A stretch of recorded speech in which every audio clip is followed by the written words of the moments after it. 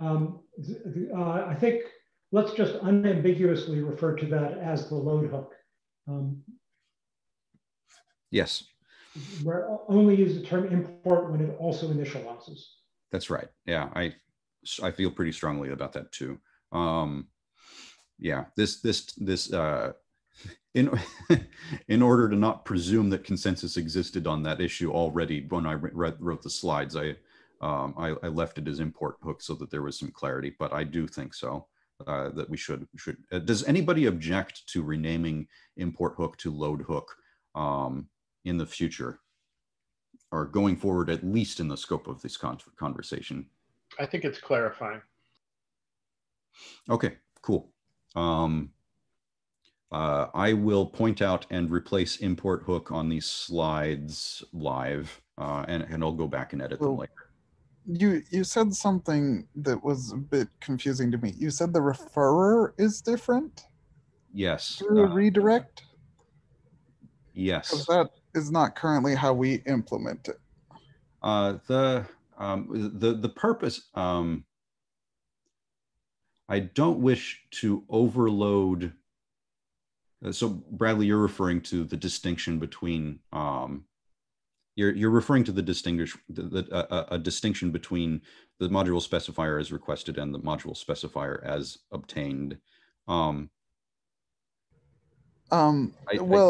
I guess, but really it's about the nature of, is this an atomic operation?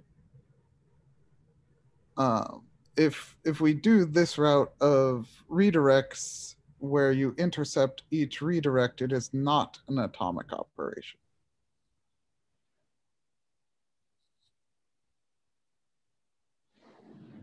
So currently, whenever we go through a load in node, we must resolve to a full path. We can't resolve to a redirect that is reentrant on the loader. Is this, as I understand it, able to be reentrant? It's not. The expectation is that you return, that you must return in your from the load hook must return not just, it must return both the information of the redirect and the static module record of the module that you were redirected to. It cannot result in a reentrance into the load hook. Okay, so that was my primary concern. And then it seems like if you supply compartment, you cannot supply specifier. No, they are not mutually exclusive. And I only had compartment for completeness. We didn't need it. Because if you specify both, that seems a bit confusing. I see what you're saying. Yeah, that the specifier in the target compartment. I will find out what the escape button is on this computer. And I think that this. Yeah, that seems fine. We actually had an older spec for our loaders that effectively did this. So that's actually kind of nice to see. We had specifier be optional originally in that, and then after designs, we made it not optional. We never shipped that API, but yeah. How do you solve the problem without? How do you solve the problem of nodes redirect?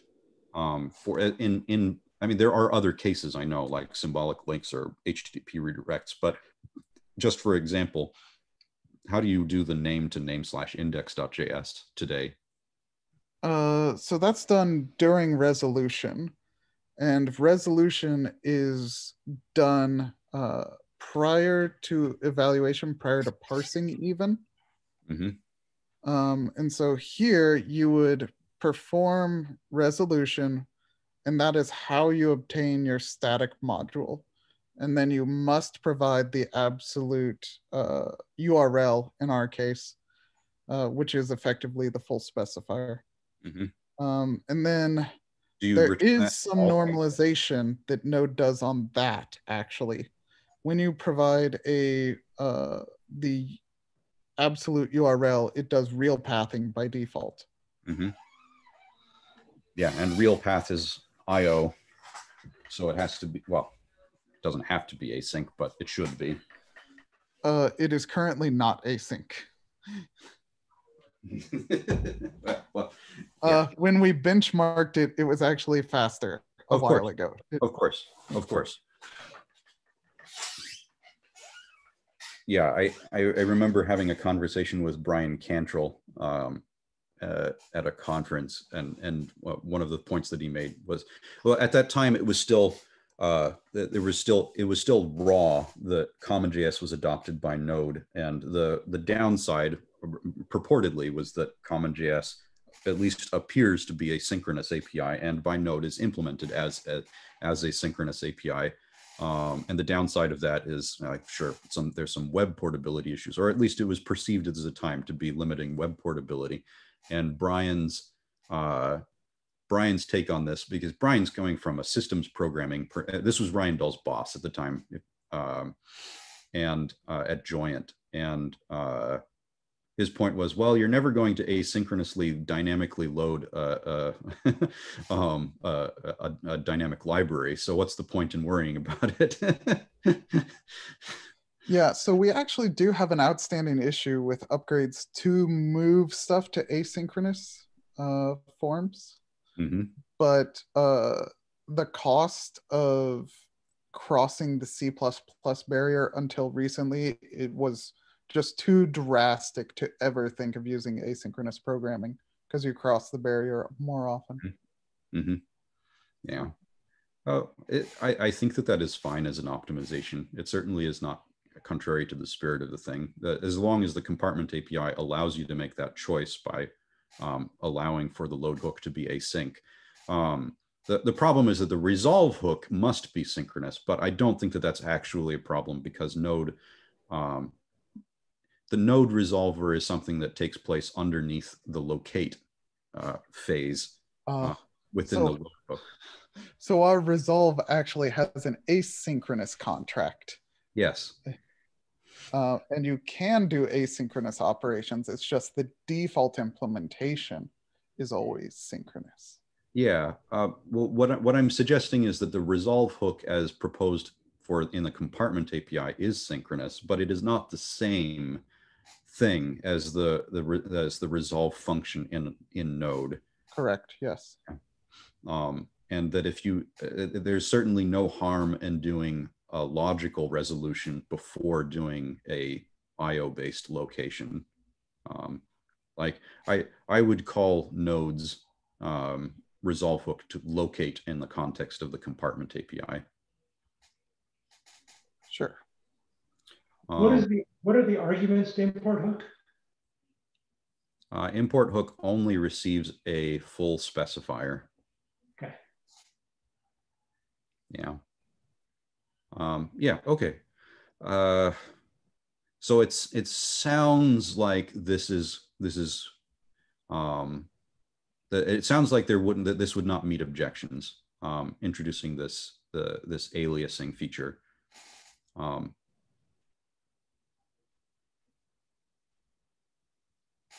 All right. I'll create the issue and eventually get around to writing a PR for this this change to the API. Okay, global lexicals. This one is going to be long and tedious, I suspect.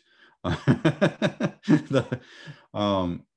the motivation for this proposal is that at Agoric, we needed a way to introduce lexically scoped variables into a compartment that were not discoverable by enumerating the properties of the global object.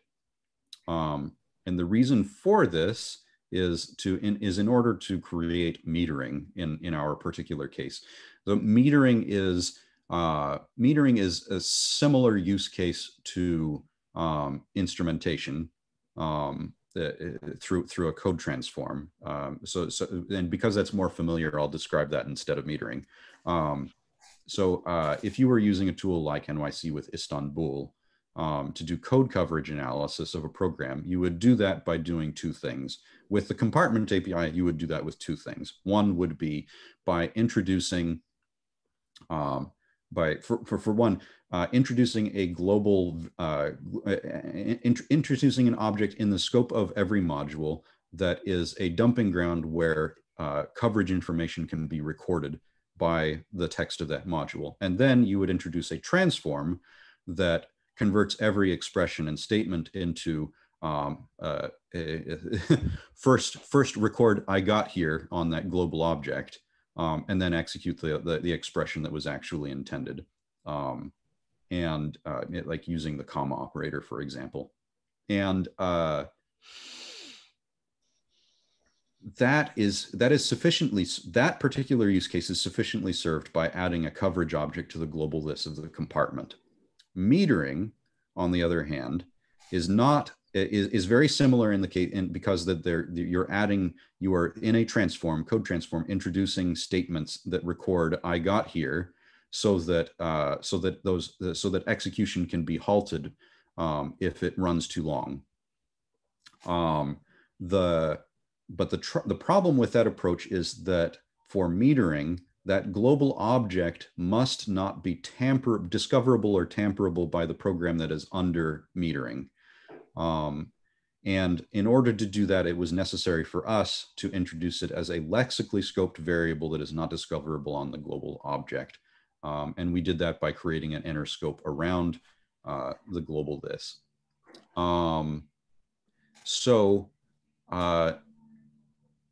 I say on this last bullet point, necessary for REPLs, which is not actually correct. This is no longer true. What's necessary for REPLs is a similar feature, but not the same.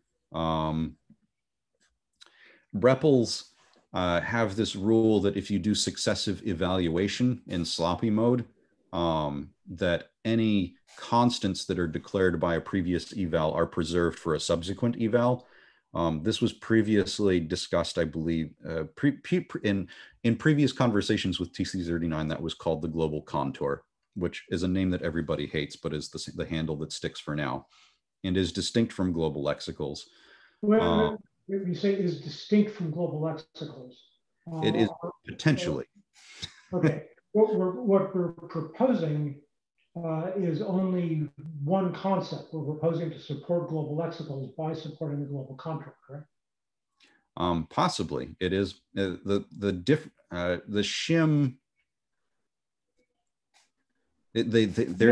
I have not fully reasoned whether they can be reconciled.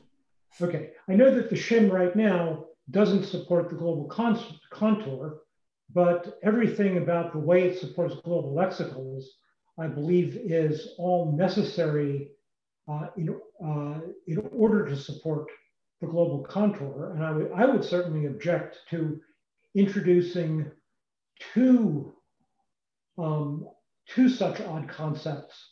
One such odd concept is unavoidable because it's in the language as it exists right now. And in order for compartments to fit with the full language outside of SES, we need to support the global contours. And really, I would consider it really quite terrible if we found we could not do what we needed to do with global lexicals using the global contour mechanism. I agree completely. I just cannot propose that at this time, since I have not reasoned through what it would take to reconcile the two. Okay. To get there, I think that we need to figure out for all of the possible modes of evaluation and for all of the possible modes of loading of module contexts, is there a single concept that spans all of those things? And so one of the problems is that the global contour is mutable by eval, which I think is undesirable. It would be undesirable for this mutable global contour to also be used in a module namespace. I don't think that we want to create a system where introducing a const by running compartment evaluate introduces a value in the scope of modules in the same compartment. And that in particular might put a wrench in using the same object for both. Okay, that's a good point. That's a very good point. Is that the global contour, as currently specified, does have this horrible hazard that we cannot allow. That module A, adding a variable to the global contour changes the behavior of module B, because module A's additional variable can shadow what would have been a global binding of the same name. Chip, you're muted. Chip, you're muted. I think Chip is deliberately muted. Yes, I was saying something to my son about household maintenance. So I'm not clear on the first claim that that putting something on the global object would be discoverable in a way that introducing lexical values is not. Because yes. eval inside the compartment could still discover the lexical values, could it not? No, because we do this in because the transform that we use censors use of that name. Basically, by overriding eval, among other things. It does. Yeah. Does it? It would have to. It's you know, since the transform, the metering transform is a mandatory transform. It can't allow if the source code fed into the transform says evaluate computed string, obviously the enforcement that only transform code runs cannot allow that call to eval to be an end run around the transform. Right. So the code that is introduced that references the introduced lexical would have to have some kind of privileged access that the transformed source code does not have. It has basically, like, the transform code would need a restricted eval, basically, that is where a less restricted eval is available to the introduced code. Correct? I'm getting a little bit lost in the different distinctions. Okay, so the example we're looking at here, it introduces like const foo, and let's just run with that. Okay. So if I have source code that says eval type of string concatenation f plus o plus o, like I can now access this lexical value. Yes, the workaround for that is that all code that is in this compartment is subject to the transform that is supplied at compartment construction, including the computed code that you feed back to eval. So the sensor, even though you have computed a value, the sensor would still see the text and forbid it. Right, because you're overriding eval. Yes, because because every compartment has an overridden eval. Yes. But that also means that in order for the introduced code to access foo, it has to have something that isn't available to the transformed source code. Yes. Which code is the introduced code? That's what I'm getting lost. The metering code, let's say. The code that should be able to access foo must have access to something that the transformed source code does not have. Right. But now it seems circular because that's what you were trying to do in the first place. Yes, the transform does two things. One is it censors the input text and produces output text that contains the named variable. But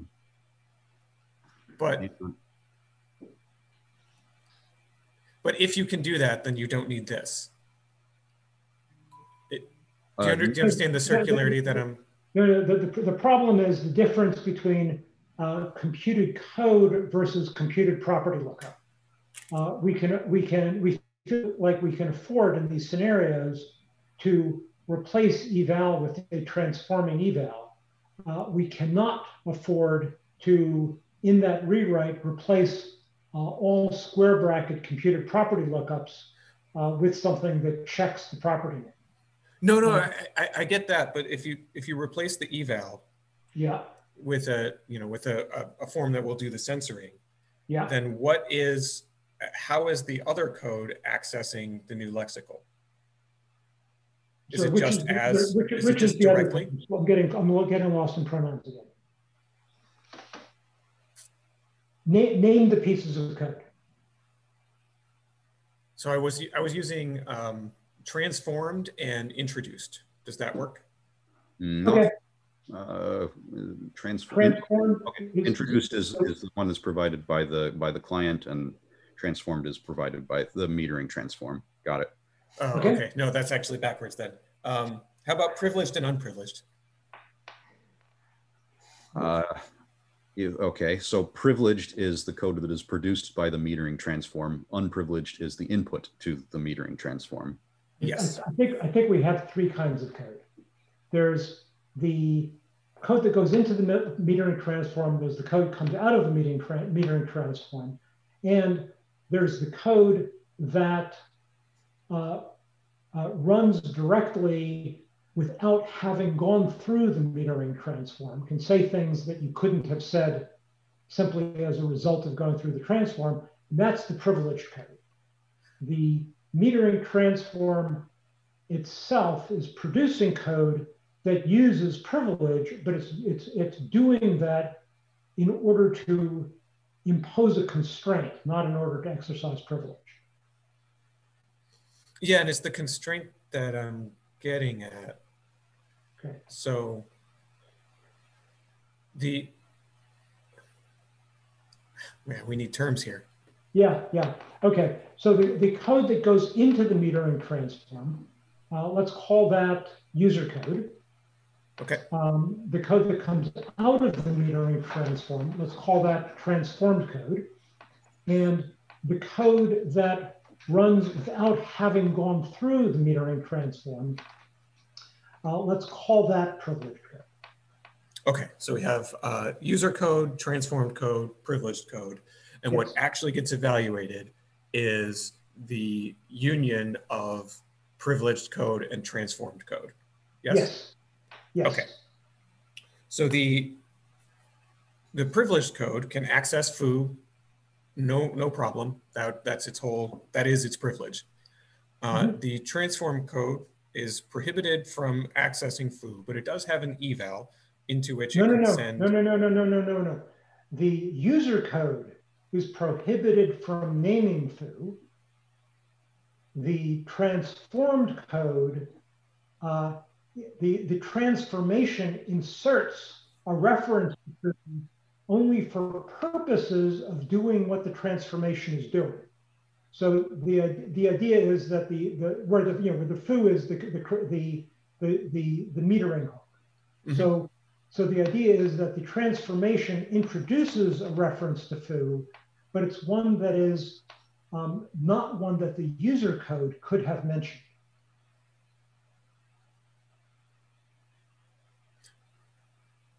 Right. So if the user code mentioned foo, that would be censored away or somehow fail or redirected. The user code referencing foo doesn't get the same foo. Definitely doesn't get the same foo as the privileged code, right? Yeah, let's just deal with the simple case. It's not fully transparent, but it's simpler to reason about and adequate, where foo is spelled very funny, $H underbar, whatever, and that if the user code mentions it, then the user code is statically rejected. Sure. So, but the user code can also reference eval, combination string concat of F, O, and O, for instance. That's right. And in the transformed code, the input to what was in the user code, input to eval, is subject itself to dynamic transformation, right? Right. The eval that the user code has available to it is an eval that accepts user code, transforms it, and then causes the transformed code to evaluate. Perfect. So given that, if the user code references either the foo variable directly or the post transformation, well, actually, we said it rejects it. So if user code references foo, it's just rejected outright. That's correct. And that protects it enough that only the privileged code has access to it. Right. Okay. And the key thing there is that for a global, I'm going to use global lexical and variable and global contour synonymously here. But there, as previously mentioned, there is an issue we need to come back to. But the key invariant is that for a global lexical variable, an evaluated source code text can only access it by naming it. So, right. So you can statically censor it. Whereas a global variable, i.e. a variable that's alias to a property on the global object, can be accessed by computed property name lookup. And to censor that by transformation would require rewriting all computed property lookups, which we definitely want to avoid. Agreed. I definitely see, the need for lexical injection. Okay. Thanks. Okay. I think that we've covered this. I'll create an issue, but it sounds like in general there are no objections to this. Well, there's the open issue Yes. of reconciling global lexicals with global contour, and global contour, the weird hazard that I haven't paid enough attention to is that module A adding a global lexical can cause module B dynamically even to change its behavior, because now the introduced lexical can shadow a global variable that module B had been referring to. Yeah, and there's also the matter that the global contour in a module does not have the same.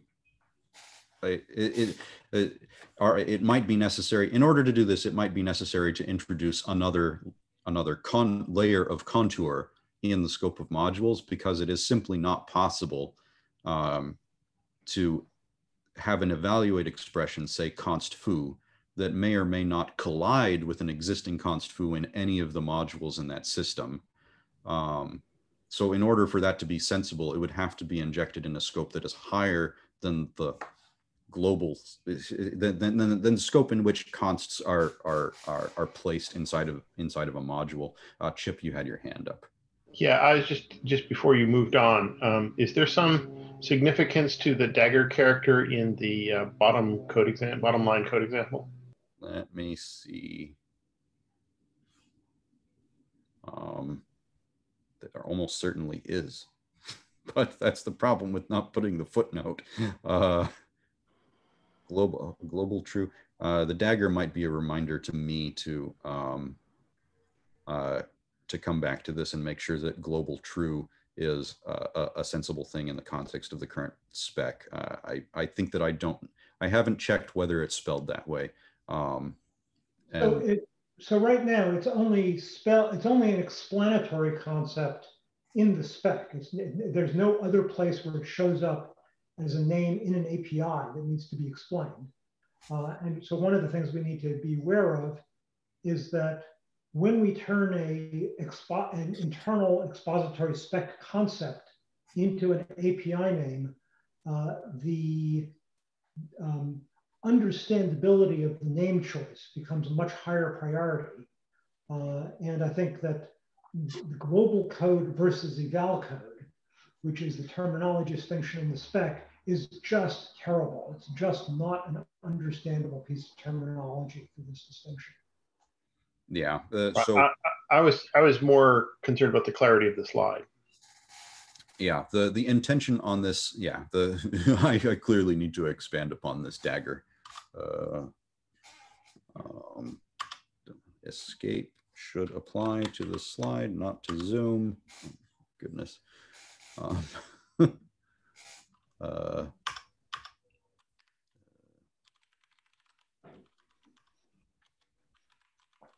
Yeah, one opportunity for simplification here that is politically complicated is that in a SES machine, like Moddable is building, there is no swapping mode. If we also don't support evaluation as global code, we only support evaluation as eval code, then with both sloppy and global code off the table, there is no global contour.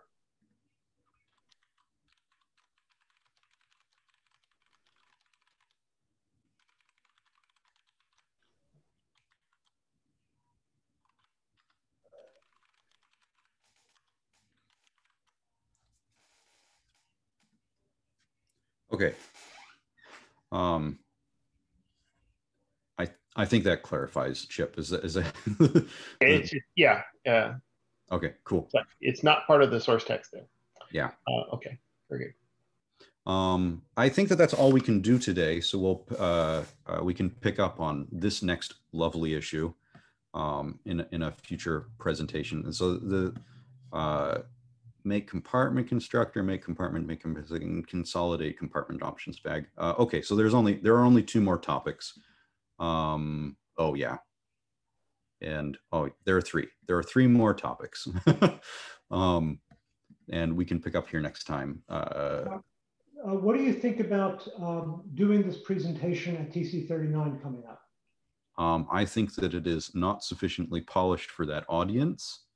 And given that it took this much time, we would have to construct a much more polished and shorter version of this presentation to do that.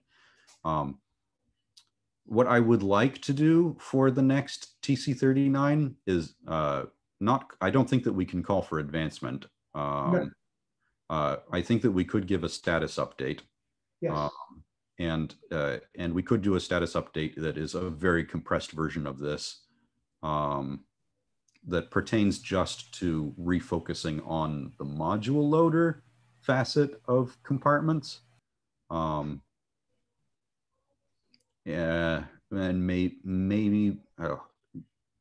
briefly cover the structure of SES proposals up front so that it's clear that this is a thin slice of what we're proposing for SES.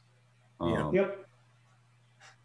And focus on the areas that are soliciting feedback, or for which, well, and the areas that refinement to the presentation is probably warranted, because the presentation will get feedback from TC39 that can be used to refine it for the one that ultimately requests advancement. Yeah. I think that the upshot of this presentation is that there are a number of unresolved questions. What I would like to do over before we even present progress is to arrive at a local consensus of what path forward we collectively recommend, and still present the alternatives, because I know the audience will be interested in the alternatives as well. And again, I do expect that there will be that it will be useful to discuss a drastically different straw man than the compartment proposal, in order to address concerns that are brought up by. I mean, we've had conversations with Michael Hunter about the compartment API, where Michael proposed that we have an inside-out version of this, which matched my design intuition going in. But I think that I'm convinced that compartment at least is useful, because it gives us a beachhead for further host virtualization hooks that the counter proposal would not. But there might be a middle ground between those two things that's more amenable. And of course, Gus Kaplan has a proposal that more closely resembles V8's API, or pardon, more closely resembles the VM module as implemented by Node, which itself closely resembles the V8 API, which closely resembles the TC39 specification as written. And there will probably be a contingent that wants whatever module loader API gets added to the language to closely resemble that. And that might put pressure on the proposal. There's also counter pressure there. In the last modules working group meeting for Node, we explicitly said we don't like the current VM API because it's too hard to reasonably use. And so people were literally copy pasting the source code of our module loader to make it usable. So that is a serious issue with it. I'm glad to hear that we'll have support on the counter side too. That's especially given that the VM module is a better foundation for realms than it is for compartments, and doesn't give you all of the things that we need. All right, I'm going to stop the recording.